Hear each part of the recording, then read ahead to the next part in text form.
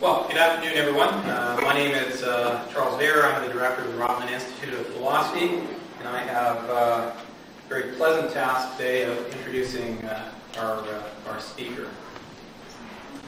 Michael Parker is professor of bioethics and director of the Ethos Center at the University of Oxford.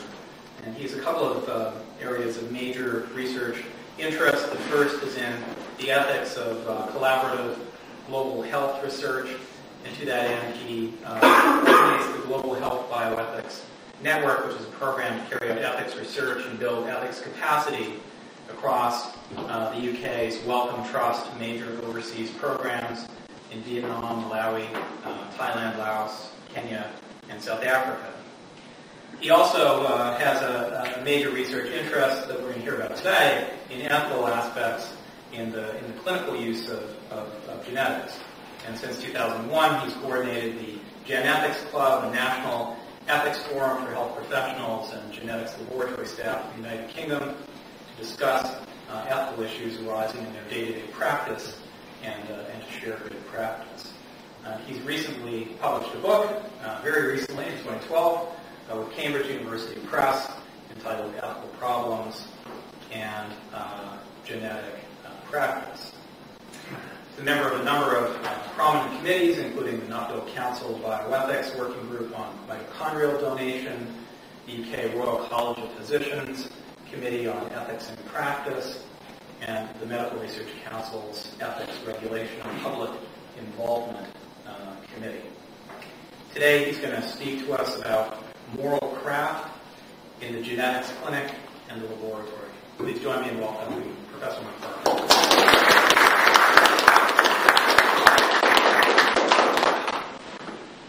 Thanks very much, Charles. I'd like to begin by thanking the Rotman Institute and in particular Charles for inviting me to speak here today.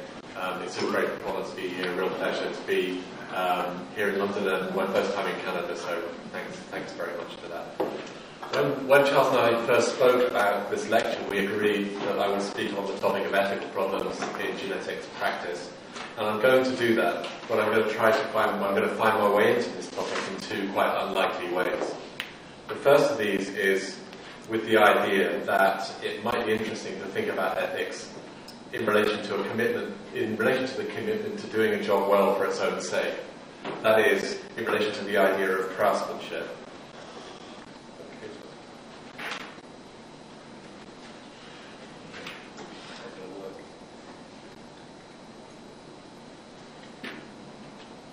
Hit the middle button. Middle button. Okay, so in relation to the idea of craftsmanship, the idea that ethics and craftsmanship might be related in productive ways has a long history. And most recently, the American sociologist Richard Sennett has explored this idea in relation to contemporary social life in his book, The Craftsman. Sennett writes, "Craftsmanship may suggest a way of life that waned with the advent of industrial society, but this is misleading. Craftsmanship names an enduring basic human impulse, the desire to do a job well for its own sake. Craftsmanship cuts a far wider swathe than skilled manual labour. It serves the computer programmer, the doctor, and the artist. Parenting improves when it's practiced as a skilled art, as does citizenship. In all of these domains, craftsmanship focuses on objective standards, on the thing in itself. Social and economic conditions, however, often stand in the way of the craftsman's discipline and commitment. Schools may fail to provide the tools to do good work, and workplaces may not truly value the aspiration for quality. And though craftsmanship can reward an individual with a sense of pride in work, this reward is not simple. The craftsman often faces conflicting objective standards of excellence. The desire to do something well for its own sake can be impaired by competitive pressure, by frustration, or by obsession. So one theme in this talk today is going to be reflection on the idea of moral craftsmanship and its limits in the context of clinical genetics. I'll come back to craftsmanship later. My second way of thinking about ethics in genetics begins with an account of an ethics discussion group, the Genetics Club, which I established with 3 genetics professionals in 2001. When we set up the Genetics Club, it was intended as a one-off, one-day workshop. bringing together genetics professionals from around the United Kingdom to discuss the ethical issues arising in their day-to-day work. But the club has since gone on to develop a life of its own. There have now been 30 genetics club meetings around the country since that first meeting, and it's not much of an exaggeration to say that the genetics club has become something approximating a national institution in UK genetics. Those who attend the genetics club meetings include nurses, counsellors, clinical geneticists and laboratory staff. In total, more than 750 people, over 450 different individuals, have attended the genetics club, which is a very significant proportion of the clinical genetics community in the United Kingdom. Over time, the format of the meetings has evolved into one structured around cases presented by genetics professionals, followed by open discussion. And I facilitate that discussion. The discussion tends to be free-flowing. More than 250 cases have been formally presented overall, but the discussion following these presentations has inevitably prompted wide-ranging exploration of many more cases, anecdotes and issues. So it's a kind of thing that spreads and has a life of its own. Now, the Genetics Club has received no external funding, and interestingly, perhaps, in retrospect, we've never applied for any funding. The people who attend pay a small fee to cover the cost of the room hire and lunch and pay their own travel expenses, often out of their own pocket. Now, given this, it's interesting to reflect on why it is that the Genetics Club has been so popular. And it's the opportunity to engage with this question, which is my main reason for including this group in this talk. Why is it that genetics professionals come to the Genetics Club in large numbers at their own expense? What do they get out of it? And why, moreover, do their line managers support them in this and allow them to take time out of their work? Given the busy working lives of health professionals and the pressure of the demands on the units in which they work, this isn't easy to understand. Perhaps unsurprisingly, in many cases, attendance at the Genetics Club is initially prompted by an encounter with a particularly difficult case. This is reflected in the fact that the cases genetic professionals bring along to the club tend to be presented as practical ethical problems. So one reason why genetics professionals attend is that they've encountered a problem and would like to discuss this with colleagues and with an ethicist. Here's an example of a case presented at the Genetics Club, and this is verbatim, more or less, or my notes at least.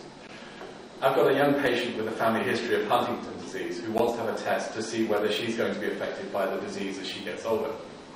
She's worried because she knows that her paternal grandmother has it. During counselling, my patient disclosed that she's an identical twin. She says that her twin sister is not aware of the family history and says that she does not want her sister to know because she doesn't think that she could cope with this knowledge, particularly because the disease is untreatable.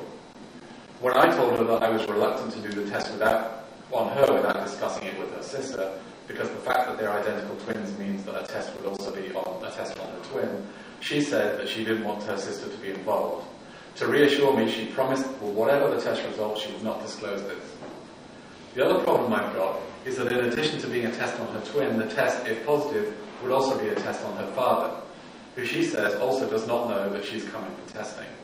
I've tried to encourage her to talk to her sister and father about the test, but she says that she's not able to do this. I feel I've got a duty of care to my patient, but I'm also worried about her sister and father, even though I've never met them. But whilst the explanation I gave a moment ago that genetic professionals come to the Genetics Club because they're encountering problems such as the one I've just described, and this seems right for many attendees, it doesn't, I think, account for why it is that so many genetics professionals from such diverse backgrounds continue to attend, even when they don't have a case to present or to discuss. Why do they do this? So one of my aims in this talk, as I've already said, is to try to begin to answer this question. This is probably the most boring slide to show you're ever going to see. And essentially, the point of it is just to let you know where I am in the talk. I'm just going to go through these six concepts. Now, my reason for introducing these two ideas together, that of the Genetics Club and of craftsmanship, is because on reflection, it scares me that a key motivation for continuing or repeat attendance to the Genetics Club for many has been something like a commitment to good practice. The majority of those who attend or participate appear to share a deep commitment to doing their job well for its own sake and recognise that this requires not only that they think hard about the clinical or medical aspects of their day-to-day practice, but also a commitment to what might perhaps be thought of as the moral craft of genetics. I'll be going to argue that it's something like this which motivates them to take seriously the problems they encounter in their own practice and informs their willingness and interest to learn about and discuss the problems encountered by others. Now, it's against this background of weaving together these two threads of thoughts about craftsmanship and the Genetics Club that I want to move on now to explore the moral and ethical features of genetics practice. Genetics is frequently in the media and by policymakers and academics identified as an area of contemporary life permeated by profoundly challenging ethical and social issues. But for genetics professionals themselves, such challenges are relatively infrequent and are experienced as contrasting with the broad background of day-to-day practice, which is relatively stable and unproblematic. Clinical genetics has been well established in the UK at least since the 1960s, and over time, clinical geneticists, nurses, and genetic counsellors have developed widely accepted and effective ways of models of good practice. Patients are seen, histories are taken, screening is offered, treatments are given, and relatives are informed as genetics professionals come to care for successive generations and multiple branches of families. It is perhaps paradoxical that one of the things that the development of the Genetics Club and the presentation of the cases there as problematic has served to highlight most powerfully is the extent to which ethical problems emerge against and need to be understood in the context of a rich background of undeniably complex but largely agreed day-to-day practice. Most of the time, genetics professionals don't worry about moral problems or see their practices as problematic. They just get on with their job. Now, to say that practice in genetics tends not to be characterized on a daily basis by ethical conflict, controversy, or ambiguity, or by a constant requirement for reflection and critique, is not, of course, to say that it's not moral. The fact that practices can be deeply moral, even when they're not obviously problematic, is sometimes overlooked by people who identify ethics with conflict, disagreement, or uncertainty. But one of the striking things about the discussion of cases at the Genetics Club has been the way that the world of the genetics professional emerges as richly moral, even when not characterized by what might conventionally be seen as ethical issues. In their day-to-day work, genetics professionals make not only scientific or clinical judgments about, for example, the quality of the evidence for one intervention in comparison with another, or about the interpretation of a particular dysmorphology and its implications for future health, but also value judgments. Such judgments are often explicit. An example of this might be a situation in which a genetics professional or particular professional expresses a view in a case conference that she considers prenatal testing to be inappropriate for a minor condition. And sometimes value judgments are explicitly enshrined in guidelines or in the law, for example, where professional guidelines state that a patient's confidentiality may be breached when there's a risk of death or serious harm. In many cases, however, value judgments are not explicit but are implicit in what seem at first glance to be clinical decisions. For example, genetics professionals may not think of themselves as making value judgments when considering what would be in an incompetent patient's best interest, when deciding whether an inherited condition is sufficiently serious to justify prenatal testing, or when making judgments about prioritising the department's spending on genetic testing, or PGT. Yet these decisions do involve value judgments. Such judgments can also be implicit in practice, in ways which do not have the characteristics of decisions at all. Indeed, perhaps the majority of value judgments are simply built into the genetics professional's day-to-day encounters with patients, as smooth practices embodying implicit, unspoken values. Among other things, these might include caring about, listening carefully to, and having respect for the values, attitudes, and beliefs of patients, having the courage to be honest, breaking bad news in ways that are appropriate, taking the time to do things well, not rushing, providing support. The day-to-day moral practices of genetics professionals, even where relatively unproblematic and not uniform, of course, and it's important not to overstate the homogeneity of these. There is a tremendous diversity of values and social and cultural practices, both in patients, professionals, and between institutions. It's striking nonetheless, however, I think, that despite the existence of diversity, there remains a wide range of relatively unproblematized practice, which acts as a stable background, out of which the problems discussed at the Genetics Club emerge and into which solutions recede. The moral world of the conscientious genetics professional is informed by a number of important and largely shared moral commitments. the commitment to sharing, the commitment to caring for patients and their families is, for example, shared relatively unquestioningly by all genetics professionals, despite their diversity in other respects. The commitment to the care of the patient is one of the key features of the moral world of the genetics professional. This brings with it, among other things, a commitment to patient-centeredness, respect for the patient's beliefs and values, respect for their wishes, and a broad approach which is sometimes, perhaps confusingly, characterized as non-directive. The commitment to the care of the patient's family, on the other hand, which is in many respects peculiar to the world of clinical genetics, arises from the fact that information about inherited disorders in the patient, or the finding that they're not at risk, almost inevitably has implications for their relatives. Now, views about the nature and the strength of the obligations to family members vary greatly, but in general, genetics professionals see themselves as having at least some responsibility to make reasonable efforts to ensure that information is shared with at-risk family members, and to enable them to have access to support information, testing and treatment. This commitment manifests itself in encouragement to patients to talk to their relatives, in the writing of letters to be passed on to relatives by the patient, and so on, and can importantly involve providing care and support to family members who are biologically related to the patient, and also to those who are related to them in other ways, perhaps as partners or carers. The complexities of contemporary family life in the UK and most other places means that there's much interplay and slippage between these two commitments, and their implications work out differently in the context of different patients and different families, and in the context of different inherited disorders. That is, these commitments, whilst broadly shared, require interpretation and judgment in particular cases. What these commitments are taken to require in particular situations, in a particular consultation or counselling session, is guided by experience and rules of thumb, which together make up good practice. Listening, paying attention, being supportive, waiting, allowing time to pass, writing letters to or calling GPs and so on. So the moral world, let me just get some water. So the moral world of the clinical genetics then is characterized by broad areas of relatively stable and unproblematic practice, constituted by moral commitments such as those to the care of the patient and the family, and implicit and explicit value judgments manifested in interpretive rules of thumb, material practices such as the way in which information about families is stored, and so on, which are themselves in practice largely shared. Now, an interesting story could be told about how it is that such practices, rules of thumb and shared values, integral to good practice, emerge over the course of the history of the development of clinical genetics, and how they're maintained within the day-to-day practices of genetics professions and passed on from one generation of genetics professionals to the next. That is, about how genetics professionals are introduced to and come to take over the values, commitments, habits, and implicit practices and traditions and views about good practice which characterize the profession of clinical genetics. Now, it seems likely too that this involves both explicit and tacit processes.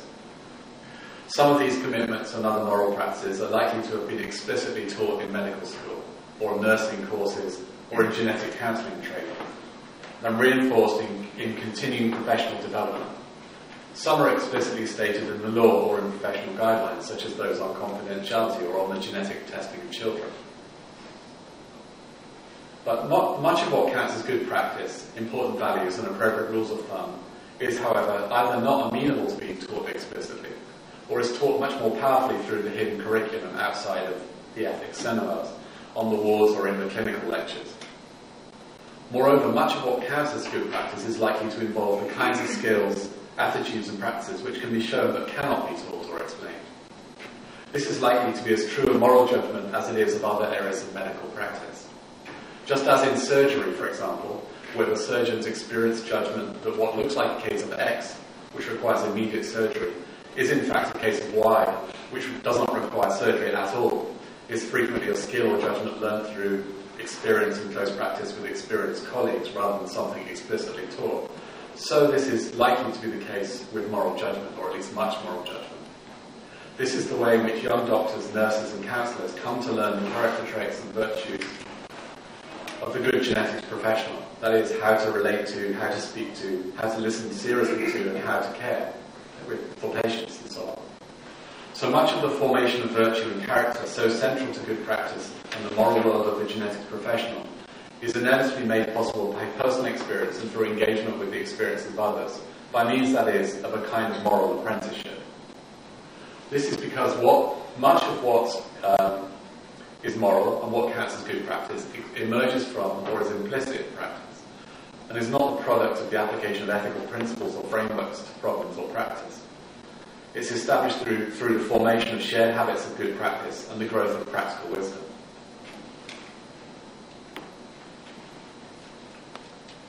Now, to say that it's an important distinction. So now, to say that much of the practice of the genetics professional is relatively stable and unproblematic, underpinned by rich inheritance of tacit knowledge and shared approaches to good practice, is not in any sense to suggest that it's uncomplicated, or that genetics professionals are not called upon to make complex and difficult value judgments in their day-to-day work with patients and families. The complexities of genetics and family life mean that shared practice is only ever, at best, relatively stable, and commitments are always to some extent provisional. Clinical genetics is a challenging job, and one of the most striking features of the moral world of the genetics professional is the tremendous amount of work required on a daily basis in order to carry out this job successfully, even against the background of relatively stable, unproblematic day-to-day practices and commitments. Now, I suggested earlier that the maintenance of the core and relatively widely agreed and unproblematic commitment to the care of the patient, for example, requires of genetics professionals that they work out, in particular instances, just what such care requires, and what are the implications of their commitments for what is to constitute good practice in situations which are both dynamic and complex in new ways. What exactly is required in this particular case, for example, by caring for, by taking responsibility for treating with respect and so on? How and when should bad news be broken to this patient? When is it appropriate to raise the issue of sharing information with the patient's relatives?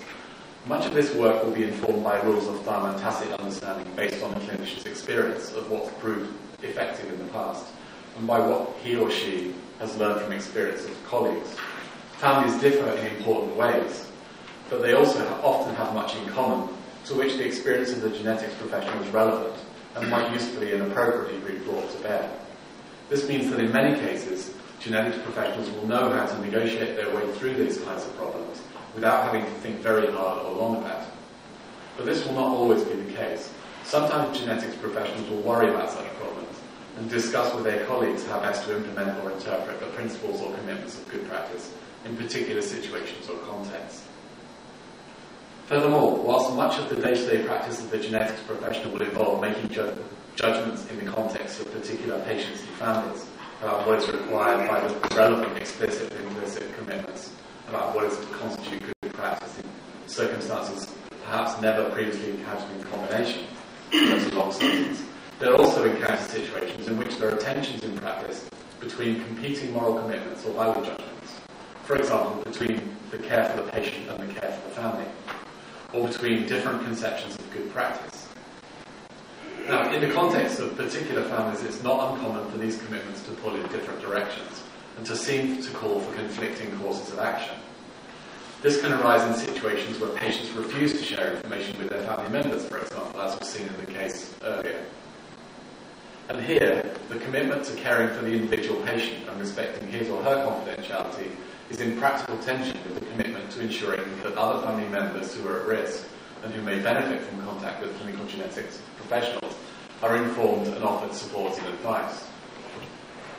In this kind of situation, the successful management of the tension between these two commitments and the achievement of a solution which respects both requires a different kind of work.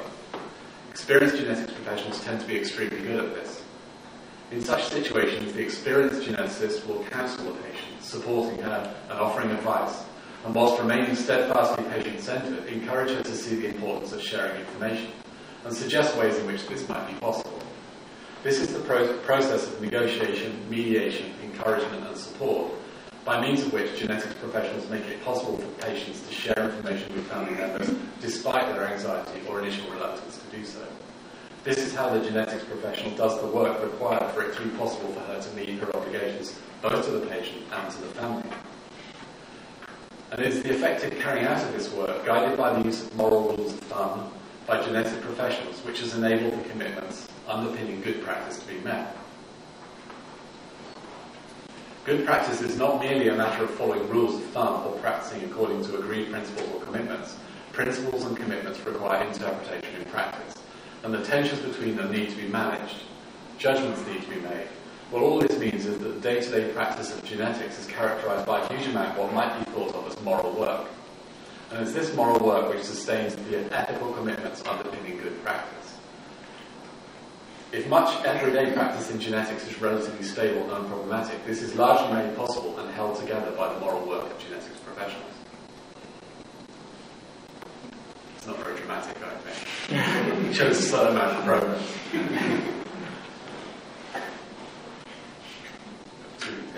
So the moral work of the genetic professional is largely successful in holding the moral commitments, the moral practice of day-to-day genetics together, in sustaining the shared commitments and their enactment in good practice.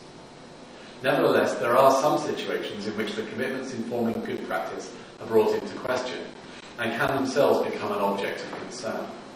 And situations too in which the moral work by which these commitments are sustained can itself come to be seen as problematic.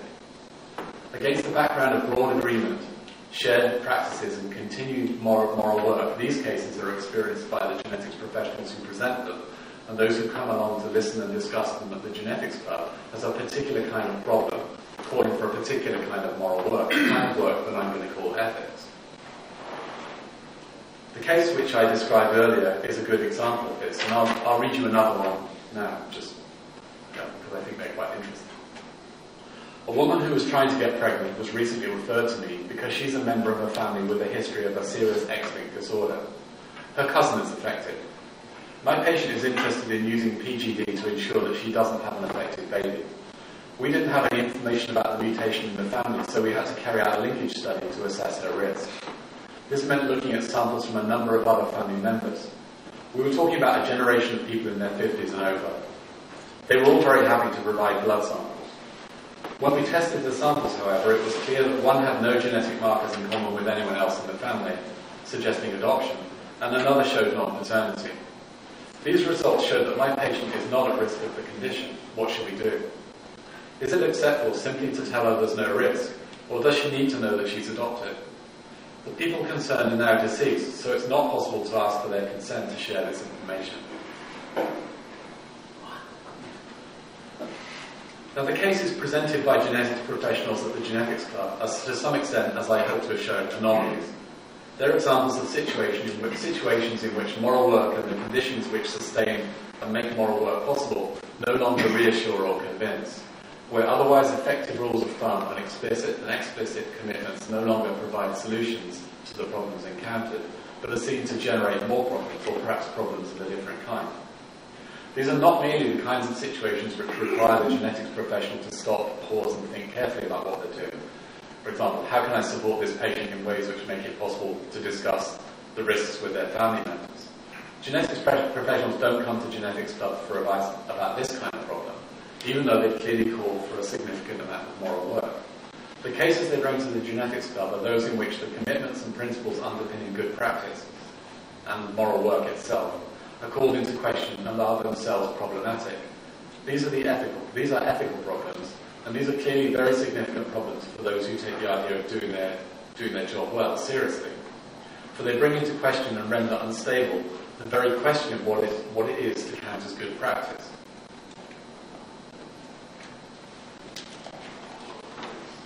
What are the implications of the proceeding for thinking of ways of thinking about the roles of ethics in the day-to-day work of genetics professionals, and for understanding the relationship between everyday moral practices and ethics? Now, the argument I've been developing thus far might be summarized like this.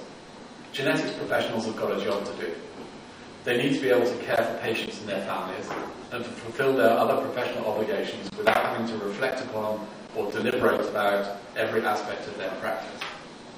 Where this necessary will prove unsettling both for the patient and for genetics professionals themselves, and good practice will be impossible. In genetics, as in any other area of life, this means that much practice is unreflective and embedded in settled habits which carry the accumulated valuable experience of the past into the present. Morality only makes sense in the context of some shared established practices and values. Problems such as the one I described earlier are, however, an unavoidable part of the day-to-day work of the genetic professional, and these problems are frequently acute because genetic professionals have duty of care to particular patients and their families, and decisions often have to be made within tight time constraints, such as, for example, those of pregnancy. Such problems tend to be dynamic.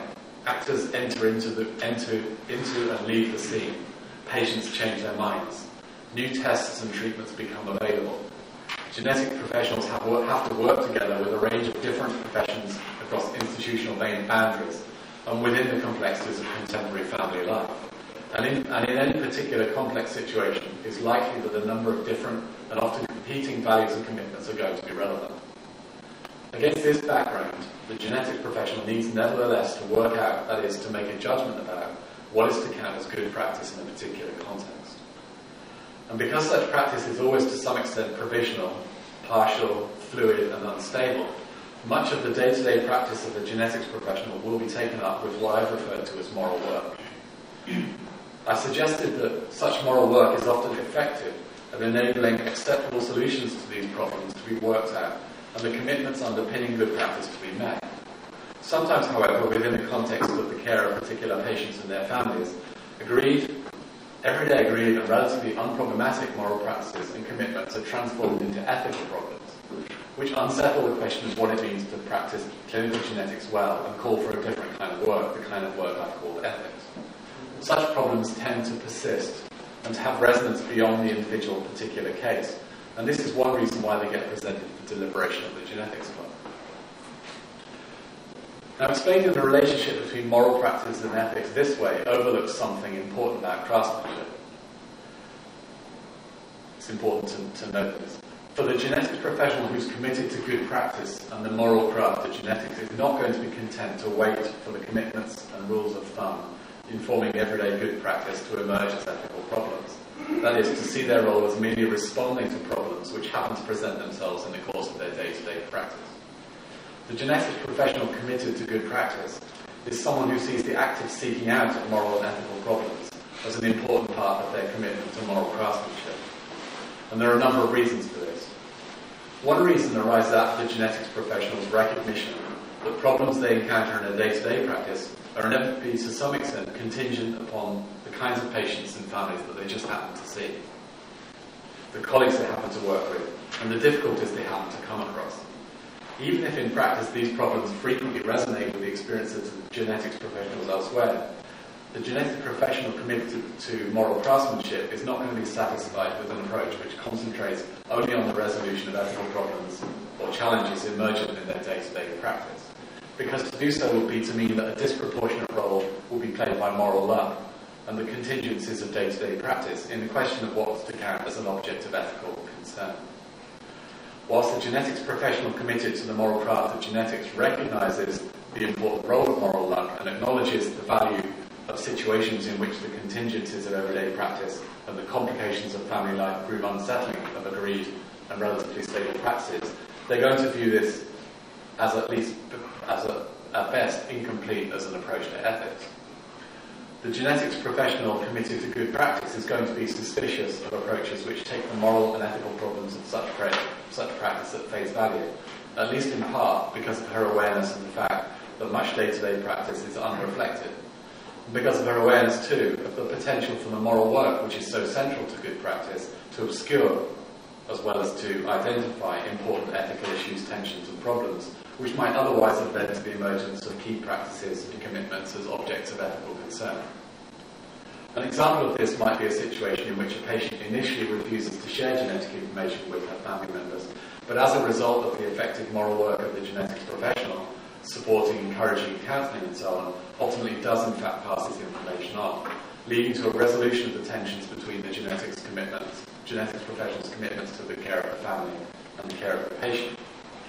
Such situations have the potential to be troubling for genetics professionals who are committed to what I call moral craftsmanship, because whilst on the one interpretation, moral work has made good practice possible, on another interpretation, the very same moral work has rendered invisible an important moment in which what is to count as good practice might have emerged as an opportunity for critical reflection.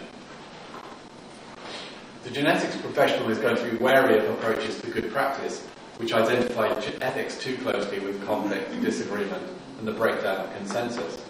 Because there's a danger that in situations in which there's broad agreement, or where practice runs smoothly, perhaps because moral work has been successful, there may appear to be no important ethical issues to resolve, and no need to question or reflect critically upon practice.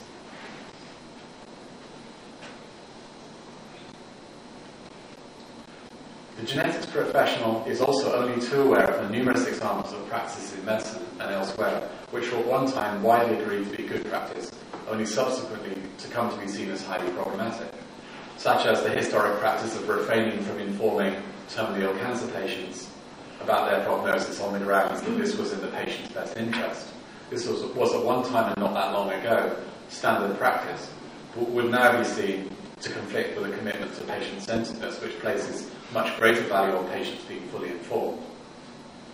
The genetics professional committed to good practice is aware of the possibility that models of good practice can and do change, and that what seems like good practice today may turn out to look very different tomorrow. It's not the fact of change or concern about moral luck itself which is the primary worry for the genetics professional. These are manifestations of a deeper concern.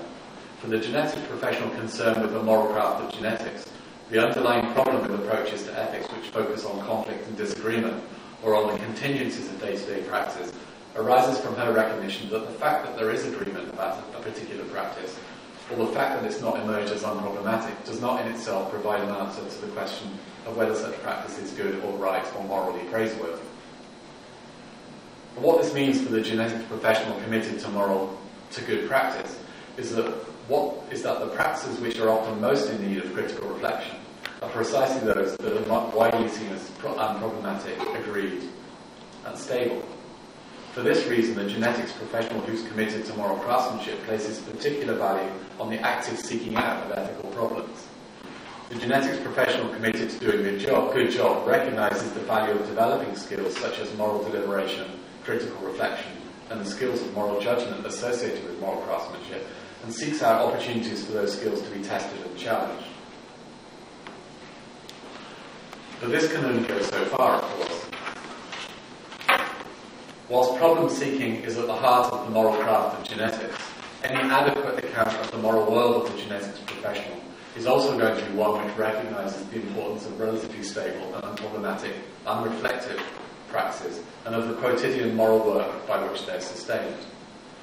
The geneticist committed to moral craft understands that problem-seeking only makes sense as an activity in the context of at least some relatively stable practices. Not everything can be a problem, not only because this will be undermining of good practice, but also because problems only make sense at all in the context of broadly shared agreement in value judgments and in practices. Meaningful ethical problems emerge against the background of moral agreement and shared views about the moral work of genetics and its value. What this means, taken together, is that the genetics professional has to be skilled both at inhabiting the relatively stable, shared, unproblematized moral traditions underpinning good practice, and skilled too at the problem-seeking through which such practices emerge as objects of moral ethical concern, and as the subject of critical reflection.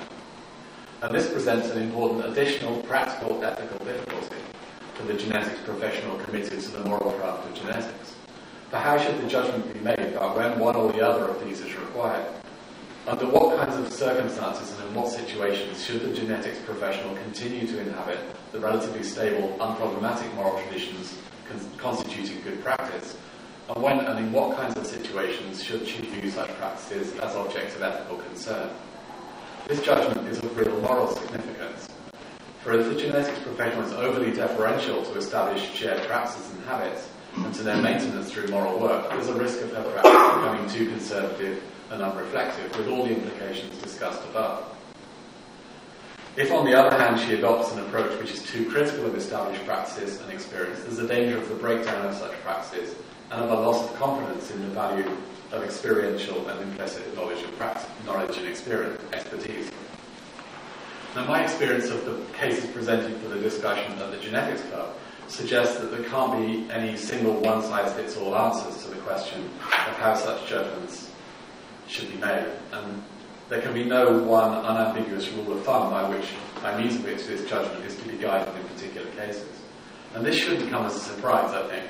For there's no reason to believe that the emergence of the values and commitments by which good practice is informed as ethical objects of concern will be anything other than a complex and highly contextual. And there's every reason to believe that good judgment in such context will be greatly dependent upon the embedded practical wisdom of the experienced genetics professional committed to the moral craft of genetics. It's clear that practices and commitments can emerge as potential objects of concern in many different ways, and with multiple durations and intensities, often partial and incomplete, sometimes disappearing briefly only to re-emerge later in different form or in somewhat transformed context. And it is against this background that the experienced genetics professional committed to good practice, aware of the importance both of unreflected practices and of critical reflection, is called upon to practice this aspect of her moral craftsmanship. Wary of the lure of easy solutions, the experienced genetics professional committed to the moral craft of genetics sees an important and vital role for the continuation of an active and productive interplay between morals and ethics as a technique for ensuring that her practice is permeated by what might perhaps be thought of as a living morality. A mode of engagement with practice which makes it possible for both ethics and morals to be taken seriously.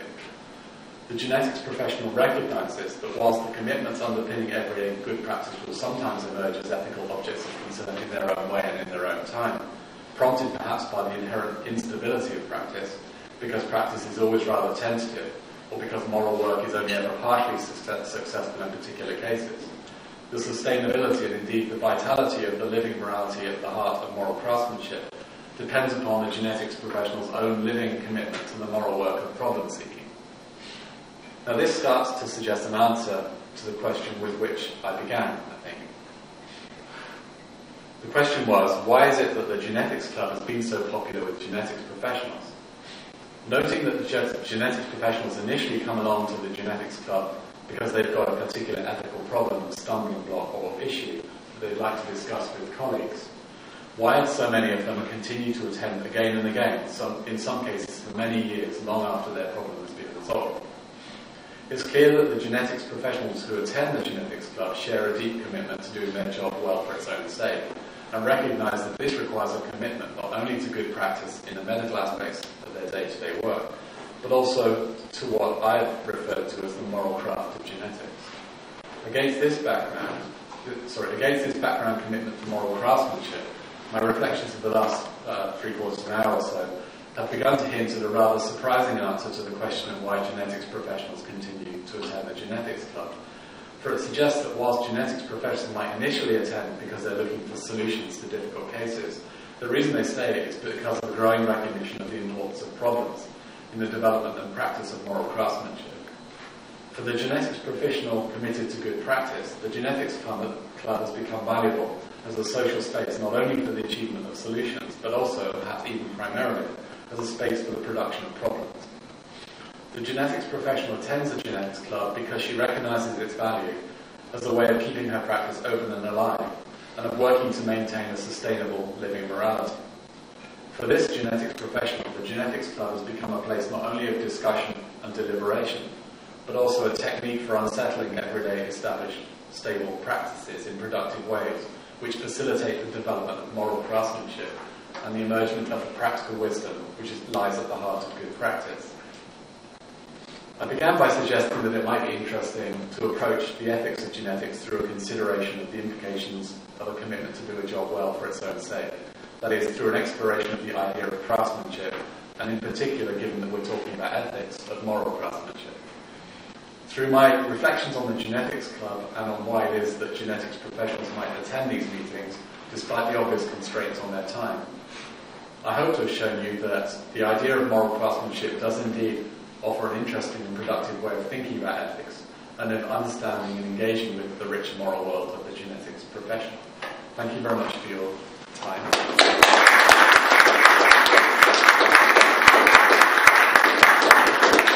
Looking forward to hearing any questions.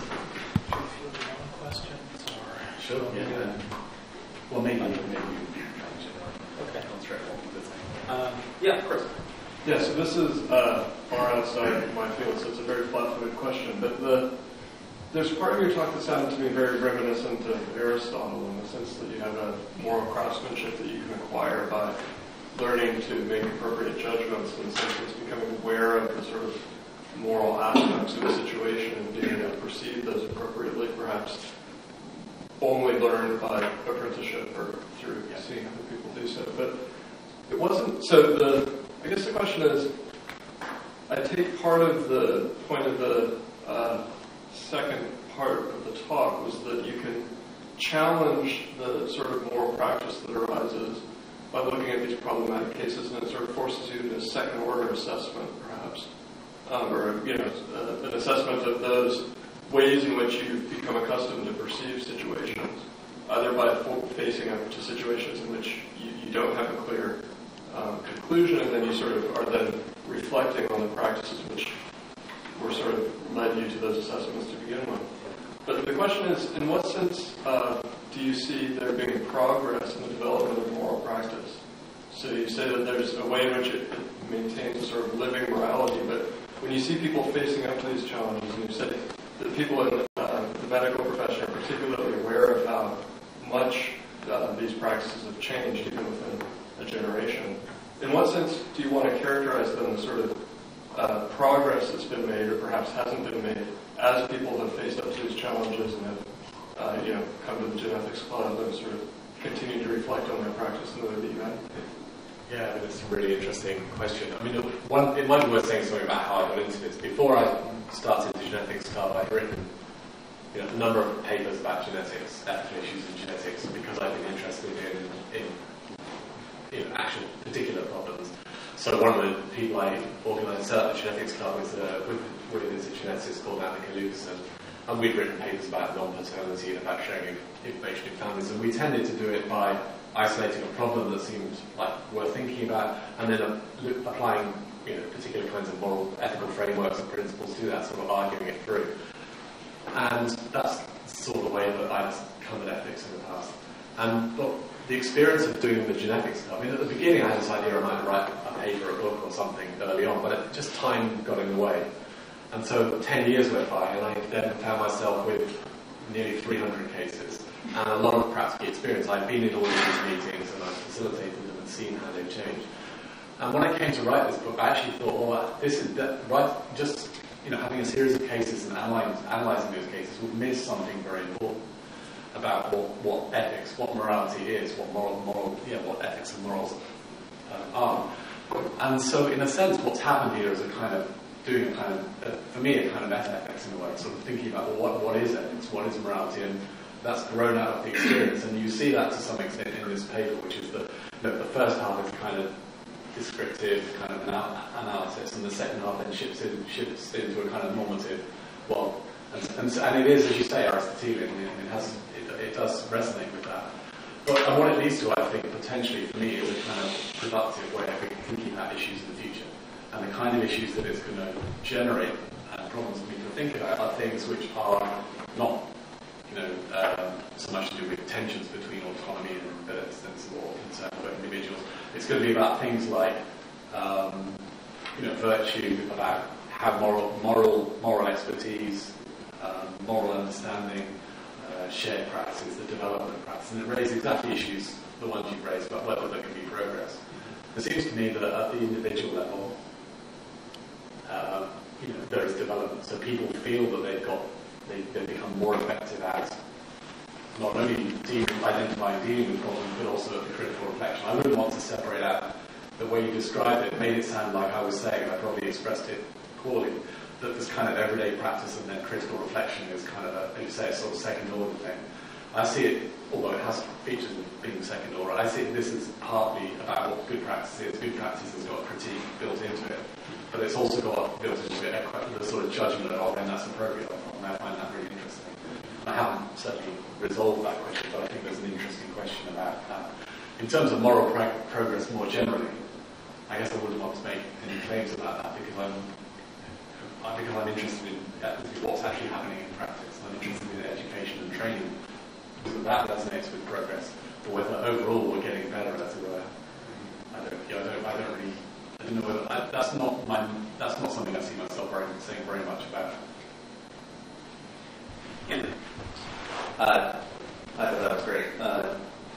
Your description of the OR, for instance, and how a surgeon is trained seems to be a really nice metaphor for how you're trying to paint the picture of the clinical ethicist and trying to develop to cultivate this notion of practical wisdom when you're actually discussing issues with the patient.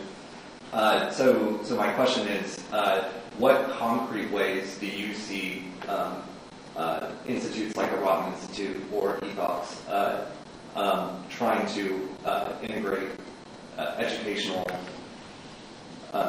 we're trying to integrate concrete ways to educate students that are in the medical field and whatnot? How do you do that? Yeah. Okay, so there's a couple of things to say there. One thing is to say that although this is a different way into ethics, I think for me it feels very exciting and interesting, and I really want to do more of it. I'm not suggesting that thinking about ethical theories of other kinds, for example, or thinking about moral principles and arguments and how they work is irrelevant. So I think moral education and the ways in which, when I listen to the geneticist in this talking about problems, they'll often use concepts like autonomy or, beneficence, or approach things in kind of utilitarian ways. So I think people need to know about these things. I'm not saying that any of that stuff is redundant, so I do think that.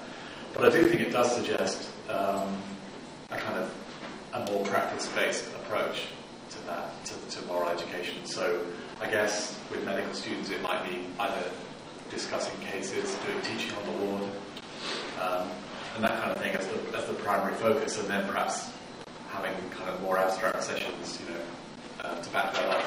But I'm certainly not, by background I'm a philosopher, so I'm not going to argue that moral theory and philosophy are irrelevant here. I do think those need to be taught. But I do think, it's become apparent to me over this time that what counts as what's going on here is something that's very interesting, and we miss a lot if we just focus on fairly abstract cases being addressed through, tensions between deontologies, consequentialism, for example. Bill? I was thinking about your answer to Chris, but one of the things, the cases the two cases you described, and then your picture of the genetics club and their meetings, indicated a kind of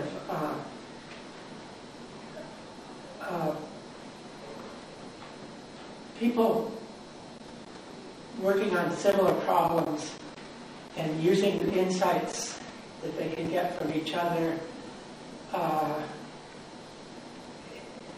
It would be quite surprising to me if this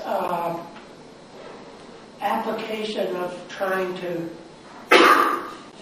figure things out with the details wouldn't be something that would produce, Socrates talks about wisdom as opposed to knowledge. And I suspect that one way to kind of indicate progress would be to look at a context where you've got the advantage of a group like this, try to do this to help each other do better, and compare it to another place where that's not available. And then just look at the cases and the way they've developed and see whether you couldn't make I bet you that it would be possible to get a lot of evidence that things are better done when you have this kind of people trying very hard to help each other to get the relevant wisdom. Yeah. But one of the things that's been interesting about the genetics club is the way in which it's led. I do mostly organising and I advertise it and that kind of thing.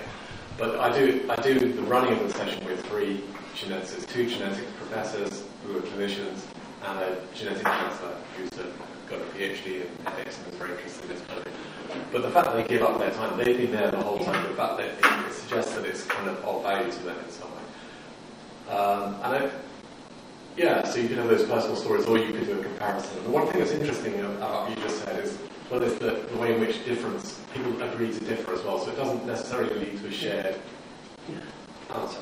We said one reason for setting up the genetics club was because it would, or setting up the initial meeting was because in the UK we have 23 regional genetic centres, so anyone who goes to clinical genetics goes to one of these centres. They cover large areas, so the one in Oxford covers a population of about 5 million people, something like that, so they're quite big.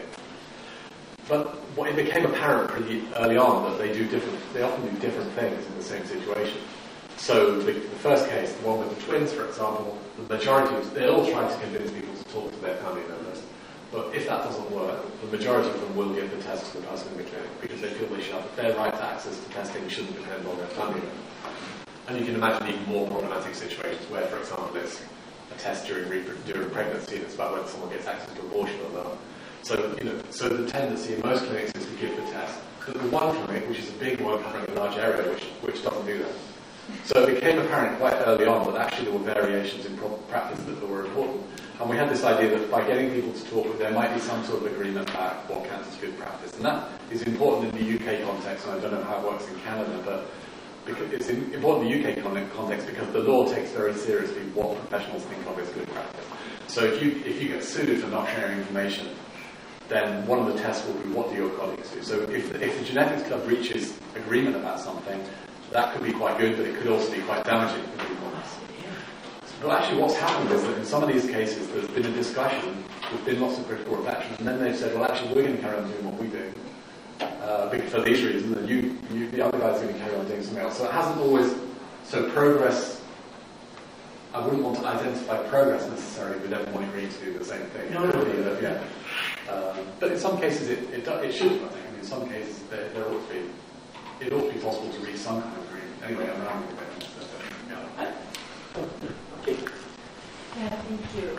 I have a question about collaboration. So it's very clear that moral work and moral practice is relational. But I wondered, and it's clear from what you said, that the groups like the genetics group that does ethics together facilitates moral craftsmanship.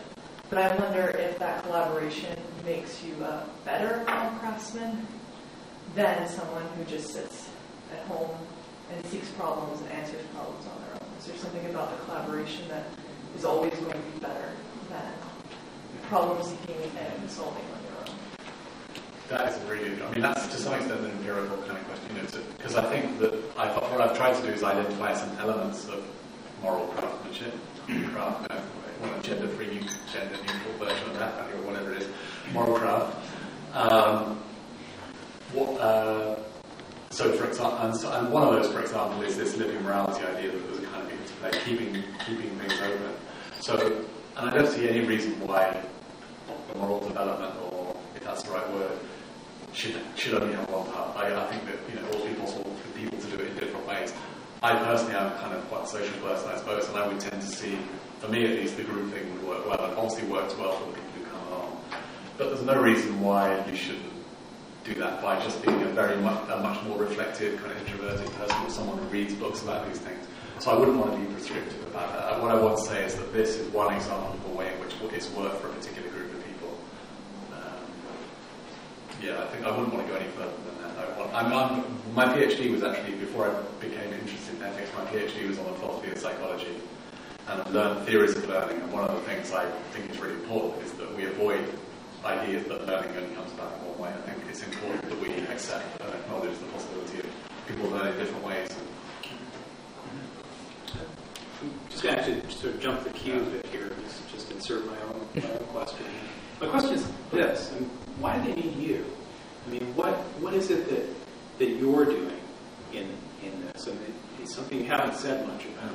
I mean, I'm guessing your role is actually quite crucial as a philosopher. And I guess I'm inviting you to reflect a bit on what is it that you're doing. Is it are you helping them sort of get clearer on their reasoning? Is there something? Does it matter that you're not a geneticist? Does it matter that you bring an outside perspective? I mean, what is it that you're bringing to this? And that's changed. I mean, that's one of the things I've seen. I've changed as a philosopher. And in this book that I just got coming out, I've got a chapter in that where I just try to reflect on that. And it's sort of, I'm interested in it partly because of what it brings the meeting, but also the book essentially is a kind of ethnography because so much of it is based on experience of sitting in the room and keeping notes and that kind of thing. So I've changed as a researcher as well as hopefully contributing to it. One thing I do, which is not unimportant, is that I book the rooms and I organise the food and I send out the emails. So there have certainly been times when I've kept it going. On the other hand, there have been 30 meetings. I've attended every meeting. And there have been times when I've been trying to kind of hand it over to other people, and I said, well, I'm not going to come to this one, or there's been a clash, and they've always said, well, let's change the date, and I've never been able to get out. So I don't believe partly that's about them being nice, and partly it's about the lunches, but I think they do sometimes see my role as a contributor. Now, I tend to be a fairly kind of quiet, low-key person in meetings. I don't talk very much. And even in these situations, I don't. So it's mostly about allowing them to talk, facilitating and encouraging.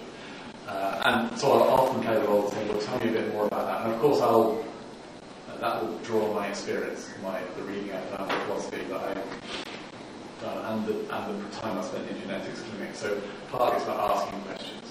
Sometimes I play an active role in this, what I call here the living morality. So sometimes they'll reach a solution too quickly. And I'll say, well, hang on a second, what about this? And I'll ask them, about other views, other ways that people would think about it. Or I'll play the role of the patient and I'll say, look, come on, you're telling me you're going to let me about this clinic without telling me about this condition. And so I've been provocative often in those kinds of ways, and I think that's been useful. And sometimes I've used tended to think, well, and there is a philosophical background in a sense, sort of fairly naive kind of one, which is, well, they haven't thought about the harms very much. So, they've talked about harms and benefits, but they haven't thought about people's rights or their obligations. So I just tend to chip in a few. And I think that's opened up the discussion in ways which I think is a relief for the people who are really interested in getting into discussion, because I can help to keep things open in a way that's productive. I guess that's but it is, before I became an academic, I used to run a hostel for homeless teenagers. So for 10 years I ran a hostel in central London, and I spent a lot of time essentially providing counselling for teenagers who were fighting about stuff, or families who came to visit their children and that kind of group. And when I think about whether I draw more on my PhD or on my experience there, quite often I think that was the more valuable of the two experiences. So that kind of group work. Yeah. I had a similar question. I just like the way you sort of set things up with ethics and with the background morality. But my question was sort of like Charles' what's the role for the philosopher? Like what skills in particular does a philosopher possess that she or he would be able to contribute to the sort of story that you told? Yeah. Because on one interpretation, this doesn't need a philosopher at all. Essentially, you could imagine a group of professionals who just get together to talk about ethics. I guess they would need a certain amount of thinking to have done a certain amount of reading and thinking about these things. So part of me wants to say, but not, let's say that actually the philosopher is irrelevant, is not that important. What's important is the sort of Aristotelian, the critical thinking is going on, and the people are reflecting on their practice and that sort of thing. So I don't think a philosopher is necessary in a kind of ideal world. But I do think that in practice, this wasn't happening before, and it isn't happening anywhere else in the UK. So I think my interest, motivation has kind of made a difference, and that came from my interest in trying to get a richer sense of what these philosophical problems were about. But I do think I bring a kind of richness to their discussion that they bring it to me for all their practical concerns and so on. But I think my philosophical reading, I can say, well, Aristotle would have said this, or and that makes a difference. And I can encourage a kind of discipline about argument. For example, I get them sometimes, very rarely. I'll occasionally say, well, let's write that argument out. So these are the premises of the argument. This is the conclusion. Is that what you're saying? So there's a kind of discipline that I'm also aware of with Richard Rorty on this, in the sense that there are lots of other disciplines that use argument. Historians argue about the origins of the Industrial Revolution present arguments and criticize each other's arguments in the same way that philosophers do. So I don't want to put philosophers out of business because I do think what we do is valued, but I don't think, if I'm honest, the philosophical part of me has had, in the usual sense of the word, apart from perhaps in an Socratic kind of being a bit of a gadfly in that situation, being critical of easy assumptions and agreements, challenging people a bit. I mean, you might think he sort of drew a picture of what reflective equilibrium might look like. And so what you've done for them is focusing on the idea that really what's important is this notion of judgment that occurs, or what you need when you have conflicts between principles and individual cases, and, what to do with what that ripple effect is for your background set of attitudes, and then wondering about what to do with the background of things. So you can kind of impose a different kind of discipline, a kind of conceptual discipline, which is this is what kind of reasoning you're doing, and then you might from that answer partly Chris's question about what progress consistent and kind of greater coherence, which need mean consensus because there could be different coherent bodies of ethical knowledge that seem to be equally well justified, like in the cases that you gave where some people say we should convince them to tell me down and some people don't. Things of that nature. I think that's right. This obviously has a lot in common with at least the practice has a lot in common with reflective equilibrium. It has a lot in common too with the idea of the words living morality come from Jonathan Glover's Causing Death and Saving Lives, where he's got this chapter about what keeping morality alive, which I really like. Richard Sennett's got something very similar in his Craftsman book about science and about craft. Dewey has similar ideas. It's a sort of but I would want to say that it's more rich, I guess, than the idea of just go from principles and cases. It's similar. It's a similar sort of idea. I really like Dewey's paper with what's it called, three independent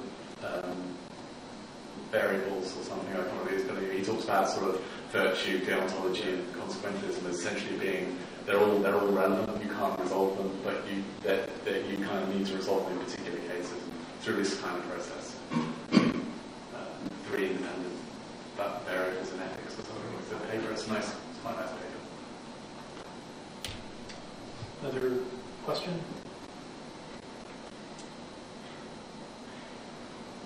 I guess I want to invite you to say a little bit more about how moral theory informs this, and how you see sort of more broadly the relationship between sort of theory and questions in applied ethics. I mean, certainly from your talk, I mean, moral theory doesn't seem to play a prominent role, and I'm sort of sympathetic to that view. Some people sort of seem to think that applied ethics is just sort of an entailment of moral theory, but that's not the way you're talking about it at all. Can I invite you to say more about how you see that relationship between moral theory? Does moral theory have a use at all here?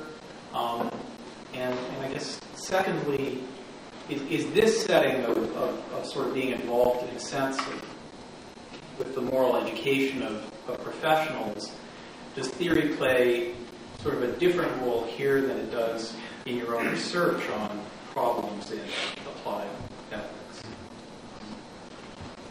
Yeah, that's a good question. I mean, there's a number of ways in which theory is important. So one thing I'll just mention, which I won't say much about, is that I've been thinking a lot about kind of empirical ethics, how you bring together social science, how you bring together data, and thinking about ethics. And to some extent, what's happened here is this sort of ended up with something which has some kind of affinity with the idea of kind of participant observation, or well, to what extent am I? I talk about it as if it is them doing the work, but obviously I'm there, and how do I write this up, and all the rest of it. So I think it challenges some interesting stuff about the relationship between ethics and social science. It suggests a more kind of activist role, that the researcher is kind of being active and being committed to change, and obviously I did this because I'm committed to ethical practice in genetics and work and all that kind of stuff. So there's a kind of political element to this, and there's a bit of this which is a kind of a newish, or not new, but new for me model in the relationship between social science and ethics. So that's one thing. The other thing is that I spent a lot of time over the last 10 years thinking, I need to get on with my research. Why am I doing this genetics? So, I should be writing papers. I want to criticize, Julian Savulescu's ideas on procreative beneficence, or people writing about research ethics I want to engage with, that kind of stuff. Why am I doing this? And I came to the view, kind of when I started writing this up, I thought I'd write it up and that would get it out of the way. But as I started writing it up, I started thinking, actually, this is research. I am doing moral theory, but it's a different kind of moral theory. It's a moral theory which is, broadly speaking, is kind of Aristotelian, kind of Dewey type. It's not pragmatic because it's not pragmatic. I think morals is kind of a weak point in pragmatism, but it's kind of got things in common with that. So I think it is moral theory, but I know what you mean. It's quite interesting. So the writing up it isn't moral theory in the way you expect, but the discussions often are moral theory. The conversations with people in the group, some of them at least, in fact quite a few of them, they've gone away and they've read stuff and they'll say, well, can you explain rule utilitarian, rule consequentialism, whatever it is for me, and let's have a discussion about it, and how does it relate to the cases we've just talked about? So there'll be a kind of theory in which I haven't written up, I'd be more interested in this. So yeah, my view about, I think it raises questions related to your question about what roles it play raises questions about education, what we should be teaching. Because there is a kind of worrying implication of this potentially, which is that, well, people should be just kind of, maybe the philosopher should just chip in and encourage people to do this, but basically there's nothing particularly, there's no particular set of skills here. But I want to defend, I think maybe that's the next stage, is to make an argument about what the role of philosophy and theory is in this kind of situation. But, it may end up being the kind of stuff that, there are a lot of people who draw on Aristotelian, think about people like Charles Taylor or Alistair McIntyre and so on, who've written about theory in these kinds of ways at least. I wouldn't say it was, I don't think it isn't moral theory, but it certainly isn't the kind of moral theory that used to be. Final question? Please join me in thanking